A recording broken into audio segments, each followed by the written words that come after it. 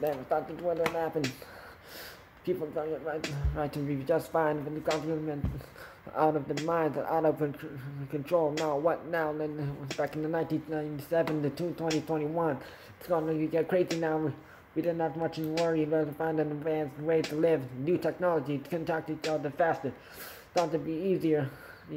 But the new government messing it up. They only think about themselves, the upper class, the middle class, and leaving the working class to struggle. With damn taxes and high fees, it's only thinking about human rights. Don't forget about other speeches, bro. Forget how we're gonna live. Let's go think about how we're gonna live. But back when I was a kid, I was told to go and make a difference. Now what happened to that now? Leaving kids to do nothing. Man, that's fucked up. Now what about the education? Kids not getting enough school supplies. Teachers and staff not getting paid enough to help kids learn about something. You say you want kids to act better, but you're gonna die off soon anyways, dude. Do something to kids and get a good job. We got great examples on the penalty. Many kids from around the world, instead of making fun of kids, trying to make it step up and make a difference.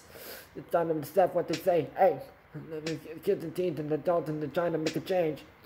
Like you're trying to change the world. If we forgot about the environment, we all be in chaos. Y'all are going to die off anyways. We're going to replace it soon. Better educate your kids if you want to and go learn something. No school, no learning. No, get the teaching job.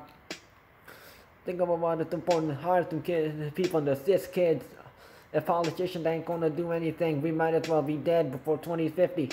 And our natives striking in BC about some pipeline. Tayanaga making a fucking big deal about blocking the rail that don't even belong to you. I hope you got arrested by the cops though.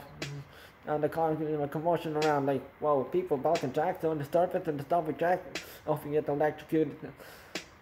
I swear that people are all gone psycho when they're the PM or when another country doing shit while we are losing our fucking minds. Like for real, they hit the trip to India. Screw the government. Y'all lost your mind. Thought you had a job to do. It seems like everyone got brain damage. Y'all acting psychos, panicking. They got the next virus. You're acting so people are suffering. So slow snails. Go do something. Reclaim your name. The world's struggling now. The economy is dropping. Police now hitting charges and rather than giving warnings at the time of the crisis. Some of the government lying to us. Think this is entertaining? Who's going to be dead next? People losing their job don't know what to do next. They got no money. They're broke. They're out of option. Outraging. Marxist Black Lives Matter and wealth is making it worse. Democrats and communist media is controlling us. With all these people dying, and all these people that are actually trying to throats. You got a plan? Who's going to ban it? That's it. You don't worry about anything about your sorry ass. Let Kim Jong nuke us with Vladimir watching. Gotta believe in the numbers and believe in the science. If you don't start acting like climate change will kill us all. Screw the government.